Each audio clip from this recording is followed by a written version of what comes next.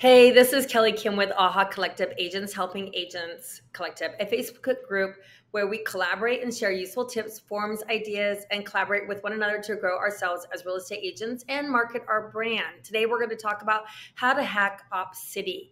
Those of you who are with EXP, we get OpCity for free and love that. I've been able to close 6 deals in just the last year, not including referrals, and can't beat that. It's a free is free. So let's talk about the table of contents that we're going to review.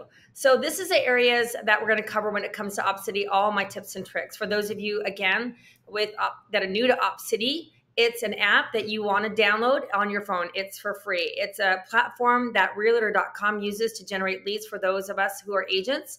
And again, with EXP, it's free for a lead generation source. And I believe every lead is a good lead. And even if I have to pay 35% at closing, receiving something for nothing is better than nothing at all. And you don't want to look a gift horse in the mouth. So the bottom line is you're going to want to take land, investors, all of them, check all in the beginning in your preferences. So you're going to go to your preferences and you're going to choose all of them. In the beginning, you don't have a choice. You can't filter out the things until you have actually closed some deals, and you can be a little more picky. But the first thing you're going to want to do in preferences is set up your auto reply. They say it takes 4 to 5 touch points with a client, a customer, for them to be loyal to you. So we're going to walk through this step by step, but setting up your auto message reply that's personal from you is going to be the first step that you want to do in your preferences. They do give you an OpCity phone number, but you're going to want to use the platform to actually communicate as well. You can definitely put them in your own CRM, your own marketing campaign program, but you're going to want to use their own platform just because of the algorithm that it generates, that you are actually communicating with the customers that they give you. So be sure to set up your auto preferences. Mine said something like, "Hey, it was really great talking with you today. I'm grateful for the introduction. You're going to be hearing from me really soon. I'm going to start working behind the scenes with some of the criteria that was given to me from you and the agent, that the representative that connected the two of us." So set that up. You cannot put your phone number in there. Unfortunately, like I said, they're going to give you your own phone number through OpCity, which is fine, but we're going to talk about that as well. Also, in your preferences, you're going to want to change your zip code on a regular basis. Again, and I also do a test alert regularly. I don't know if it really means anything, but I think for some reason in my back of my mind, the fact that I'm actually testing that the test alert is working is sending probably some kind of algorithm also to OpCity that I am actively on the app, and that I'm making sure that I'm able to get phone calls. So I kind of hit the test button on a regular basis, and I'll change my zip code from, like, right now I'm in Mesa, Arizona, so I will have 85206, but I might change it up to North Phoenix area or Scottsdale every once in a while, or even Buckeye, just kind of move it around a little bit. But I primarily stay kind of in my area in the beginning. So let's go to the next page here. We're going to talk about when is a good time to set up OpCity. Now, I think this is crucial because you need to determine if you have time to invest with OpCity, because the next 30 days, I believe, are crucial. You need to be able to claim every single lead that comes in, even if it looks like it's a dud, okay? So, for example, you're going to get a message that it is $150,000, manufactured home, or a lease for, $1,000. And I know you're thinking, like, that's probably unreasonable, especially in this market. You want to hit claim every single one, and you want to be quick on the draw. I do believe that the first 6 leads that come in, they say the first leads that come in are kind of testing you. OpCity is testing you to see whether or not you're a responsive and eager agent, and if you're going to take care of those leads. So you're going to want to do everything you can to not only claim it as soon as it comes in, you're going to want to update the client information as often as possible. Even like daily or every other day. Just do it as much as you can. At the very minimum, you have to do it at least once a week in their platform. Again, I also say put it in your CRM, but you want to be communicating and set aside time this first 30 days to make sure you're available. So if you're going on vacation or you have a bunch of meetings coming up, you're going to a conference, do not set up your OpCity. Oh, just for those of you who are with EXP, you need to call the broker, and the broker will actually set you up with OpCity. Now, I did hear something, I don't know if it's just by state. We had a broker meeting recently, and they communicated that you're on a waiting list now because they're kind of full with OpCity generated leads at this point until someone drops off. But I'm going to tell you what, people drop off all the time. So get on the backup list with the brokers. So again, it's free. Why not? And as soon as you're available, make sure once those leads start coming in, you never, ever, ever skip. Okay. So you're going to want to click speed as fast as possible in the first 10 seconds. And we're going to talk a little bit more about that and about actually how to claim it in just a few minutes. But you want to be just diligent and don't be discouraged by some of the leads that come in the beginning. Again, I really believe you have to crawl before you can run. So be ready for that. All right. So next we're going to talk about those preferences. So like I said in the beginning, you're going to get you get all of this. You get lease, land, investors, buy, sell, location, budget, property types are going to be most likely manufactured homes. You're going to set up your auto message. I already talked about that. But in the beginning, you don't really get to choose. I think you might be able to choose your budget in the beginning, but in regards to the different types of leads that come in, you're going to get probably some duds or ones that are probably unrealistic in the beginning. But let me just tell you, I took every single lead that was a lease that was $1,000, even though I knew I couldn't get it for them. I still connected with the client. And just because it comes in that it's $1,000, when you start talking to them, sometimes you find out they can qualify for a lot more. They're paying a lot more right now. So sometimes that representative that connects you with, to the client doesn't really take all the information down correctly. I cannot tell you how often that happens, that it's not quite accurate. So don't be discouraged on the quality of leads that you get. In the beginning, you cannot change it. You cannot say, oh, I don't want manufactured homes. You get all of it in the beginning. But again, in the beginning, even though I had leases and I had manufactured homes, and I'm thinking they're in Casa Grande, they're like 40 minutes away, take it. Okay. Take it. Because you never know. And we can talk about releasing them a little bit later, but take advantage of every single lead that comes in.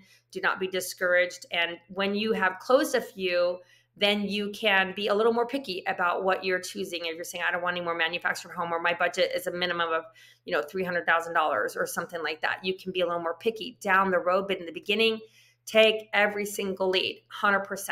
All right. So next one. Oh, and I do want to tell you that with that, my first closings were listings, even though I was taking all these, we probably would all say were duds. I took every single one of them. And the fact that I was so responsive and that I was communicating about these clients on a regular basis in their own app and platform, they ended up sending me 2 listings. And that was one of the first 2 closings that I did. So don't be discouraged. So what's going to happen is the call is going to come in. First of all, actually, what's going to happen is on your phone, you're going to get, a notification. If those of you who have Facebook or you have Instagram, you're going to get like a notification that says, it comes up on your phone and it says, oh, I have a notification from, either a text message or Instagram, something like that. It comes up just like that. And it's a little green button that says claim. And you want to hold your finger down. A lot of people don't know that. People will just hit the claim button and it opens up the app. That takes a couple extra seconds. Hold the claim button down. And when you hit the claim button down, it's going to come up with a pop-up where you can hit claim or skip. Okay. So you hit claim right away. So OpCity comes up, you hit claim right away. One of the things what's going to happen is then the representative is going to get on the phone with you, and she's going to tell you a little bit about the client, tell you whether or not they've been pre-qualified, if they have an agent that they're committed to and not committed to.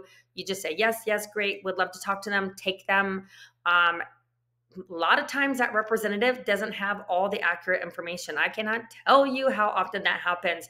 And did you know that even though you have someone who's looking for a property, which are probably the majority of the people that are coming through, 40% of them are sellers too, but that representative didn't ask. And you need to make sure you ask that question, okay? So always, always, always claim it. Never, ever skip. And do not be discouraged on the $150,000 property claim that comes in, because it will come up on the screen that it's $150,000 and it's a manufactured home or it's a lease. Let me tell you just a quick little story about how a $150,000 a lead came in where I was not really wanting to take it. So I was in the middle of church. You know, I'm going to tell you, it always comes like in the worst time possible. You're in church or you're driving in the car, which shouldn't be on your phone, but you know, whatever. I'm not saying I am or I'm not, but having said that, that it comes in at the worst time, right? This always does. I hit the claim button. I'm like, okay, now I see the details. And then she puts me through and I'm like, dang it, it's a $150,000 manufactured home on a Sunday afternoon. It's beautiful out. Okay, so of course, you know, put on your happy face and you're like energetic with the client. And I'm like, hey, it was so nice to meet you. What are you looking for? Okay, great, this property. So I right away tell her, I'm on it. I'm in a meeting right now, even though I'm at church, and I'll get with you within the hour. I'm gonna look up this property, make sure it's still available. And she's like, you know what? My husband also is probably not going to come with me today. I looked at properties yesterday with him and I dragged him around. So probably just you and me today. But, you know, if we see something great, then we'll follow up with him and get him to come take a look at it. So I go back, do the work. Obviously, the house that she wants to look at is no longer available. It's already under contract, but I'm not about to tell her that. I look at and see what she's looking for in the area. I find 6 more properties for her to see. I schedule them, tell her, meet me at this particular property. We're going to start there. I route it all out. We go, we meet her. I meet her. She comes in. The first property says, I want this house 100%. Oh, and by the way, I have a house to sell in Fountain Hills, Arizona. Nice to know. Okay. So that $150,000, oh, it gets better. That $150,000 within 72 hours, I had her house sold. I had a contract on the new property she's purchasing, and she bought that house. And during the open house, I had another client walk through the door during the open house. And she was looking at properties, liked that property, but went around the corner, and I had connected with her so well during that open house. This client went around the corner, looked at another open house, called me and said, would you be my agent? And will you write this offer for me? So you know what? $150,000 manufactured home, what you probably thought would be a dud, can turn into 3 deals. Okay, so do never, ever, ever skip. Always claim, always take it. Okay, so 100%, that's the first thing that you need to do. When I get off the phone, so because I've set up my preferences really quick too, since I set up my auto message, as soon as I got off the phone with that representative and that client, it automatically sent them an email, a text message saying it was really nice to meet you, whatever their preference was. Sometimes it's email or text, depending on what they prefer. And the representative has already set that up. So that message goes directly to them that you've already set up. Again, you can't put your phone number in there. It's going to use their phone number, but it sends that first touch or second touch points because you talked to them on the phone, and now your second touch point was a text message that or an email that went directly to them saying that you are working behind the scenes and you look forward to working with them. So that's a huge way to just connect with your client. But the next thing that I just cannot encourage you enough is to stand out. Now, I talk about this on AHA Collective on a regular basis, and it's a way for us as agents to just stand out with your clients. So one of the first things that I do is on my phone ahead of time in my photo messages in my video messages on my phone, I have one pre-made ready to go. And it says something like this. Hey, this is Kelly Kim. I just got off the phone with you with OpCity. I look forward to working with you. I'm working behind the scenes to take a look at the property that you're interested in. And or I also have one, I'm pulling CRMs. I'm doing a competitive market analysis, CMA for your property. And I'm going to contact you really soon as possible to schedule a time to meet up with you blah, blah, blah. I have those messages already ready to go. So it's just a generic message that it's just a touch point. And hey, this is Kelly Kim, putting a face to the name. And then I also say, by the way, I am including my contact information because I have a realtor.com phone number that you have connected with me about, but here's my direct number. Save me in your contacts right now. And if you forget my name, which might happen, you just search realtor in your phone and you're going to find me. Okay. So I do that to stand out. So do a video message that's pre-saved. If you have time, I really encourage you to do a live video. As soon as you get off the phone with them, hey, it was really nice meeting you. This is Kelly Kim. I just talked to you on the phone. I'm working behind the scenes. I know that you're interested in this particular property address. I'm going to do my best to get all the information about it. I'm going to try to schedule some time. I send that message as well. So that's, again, another touch point. Can't encourage you enough to do that. So make that connection. I'm a big advocate on sending a video message. In this market, we need to stand out in any way possible that we can by just connecting with our clients on a more personal level, not just somebody behind, the computer. So immediately after I get off the phone, I go put them into KV Core. Again, it's always opportune time, like you're, like I said, church, or you're in the grocery store, you're working with another client.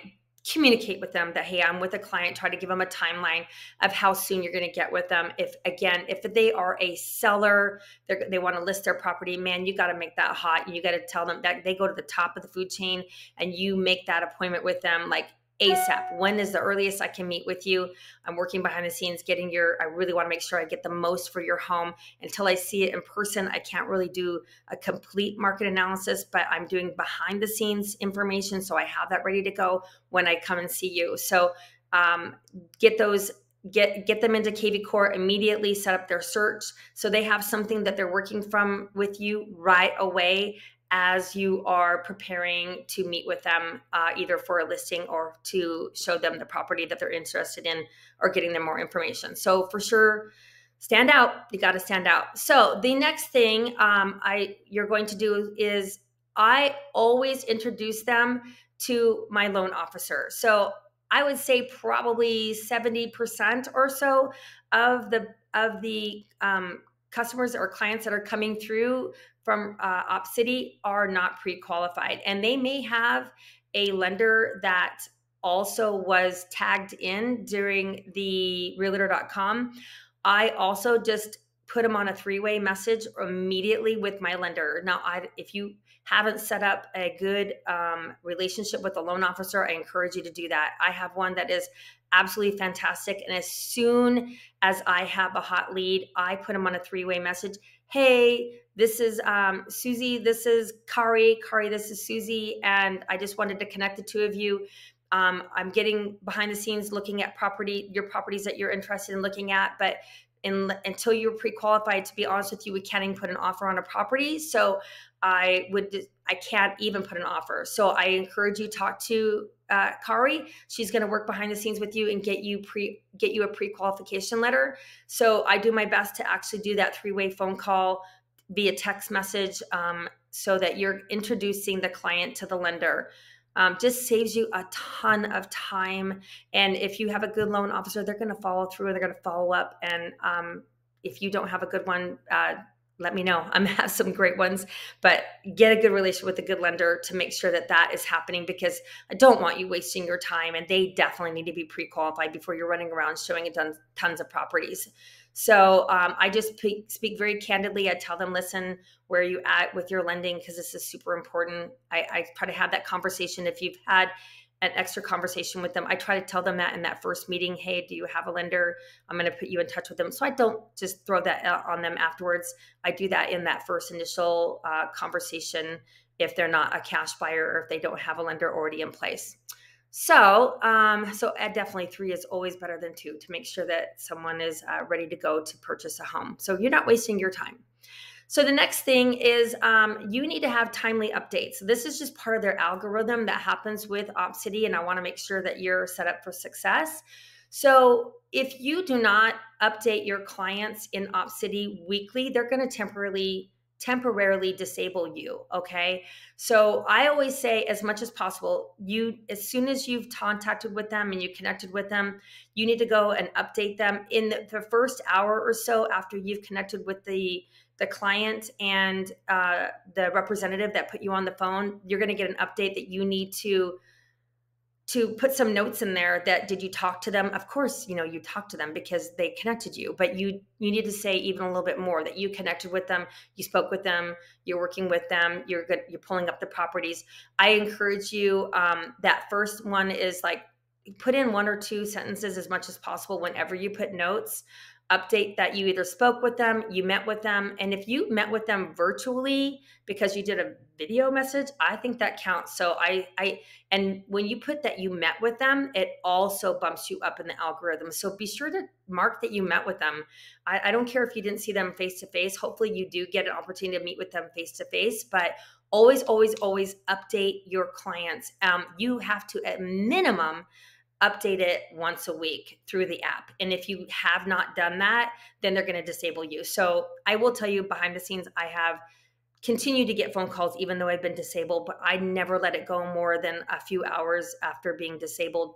It just happens every once in a while, but do your best to update as much as possible. Again, I always throw all my clients into KV Core, my CRM, so that I'm working in my platform as well as their platform. But for the algorithm to really catch that you are a really good agent, 2 sentences is really important as much as possible.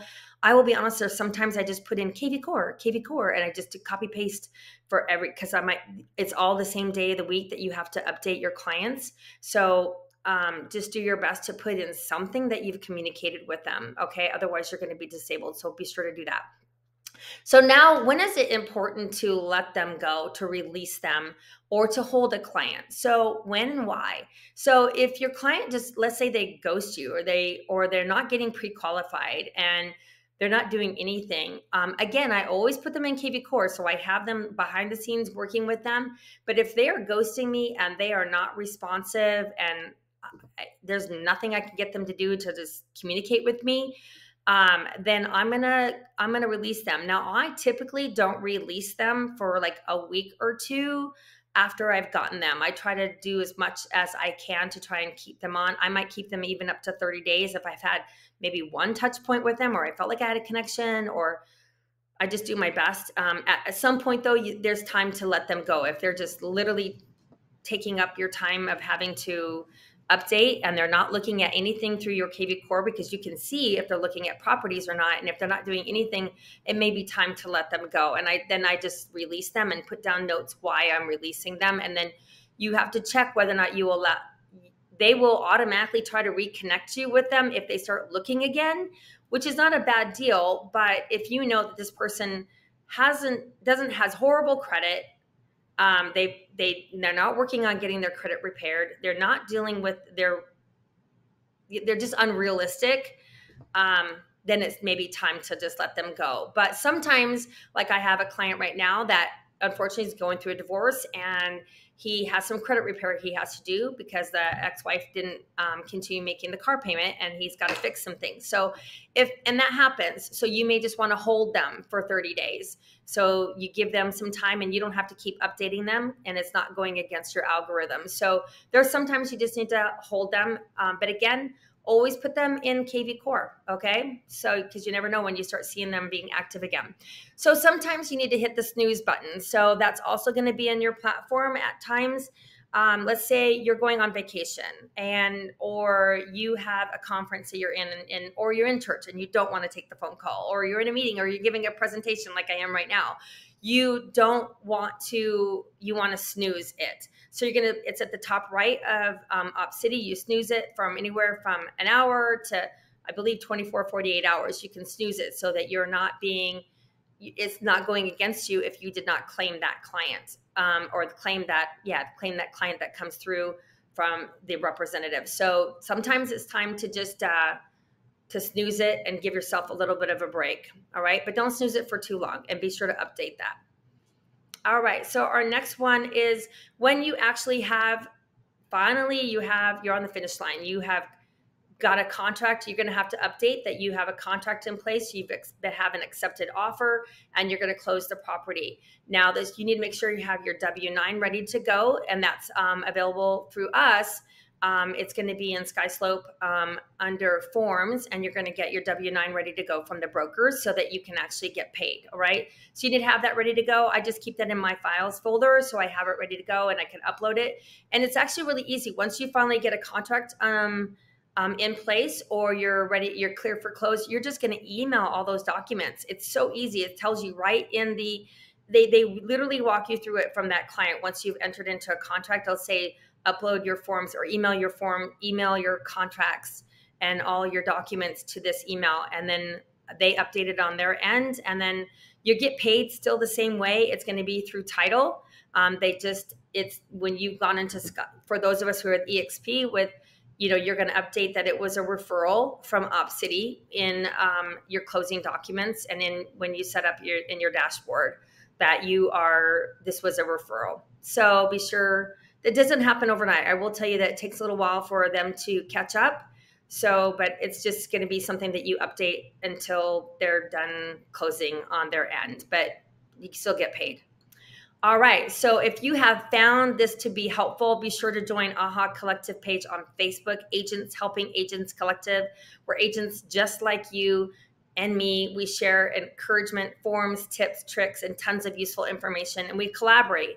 Also on Instagram, AHA Collective, Agents Helping Agents Collective is actually spelled out on Instagram, but you are welcome to join our free Facebook page for all these tips and tricks. I hope that you found this is helpful, and good luck with OpCity. It has been super successful for me, and I know that if you work it, it's worth it, and it's free. For those of us who are with EXP, I don't know why you wouldn't do it. I know it takes a little bit of time, but I have closed, again, 6 just in the last year, and I have 4 more under contract. So good luck, guys. Thanks.